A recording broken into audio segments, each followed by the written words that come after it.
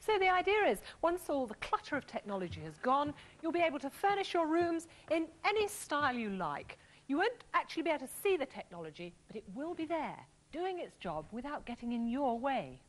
That means the lights automatically switch off and on as you walk between rooms. And the home learns how bright you like them. A simple command gives you music, perhaps piped in from a sound library. Bark, please. And no more PowerPoints.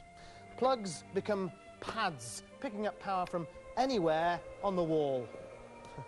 And even windows will take an active part in the home, according to another researcher, David Button.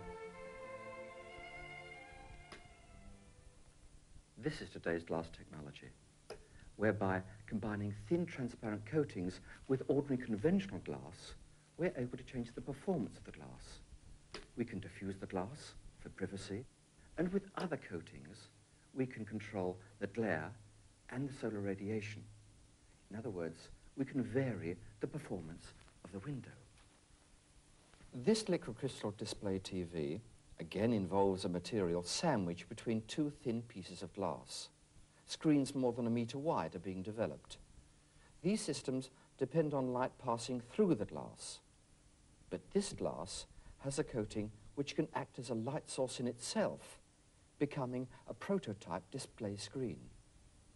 This imaging technology is embodied in very thin coatings, which will be developed to be transparent. And when combined with ordinary glass, it means that your glass tabletop could become a VDU screen, and indeed your window could become something very remarkable.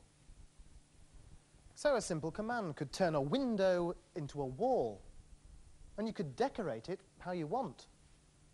Or it could be a television or a computer screen. Well, that may be a little futuristic or too expensive for most people. But there's one area where homes are going to have to change.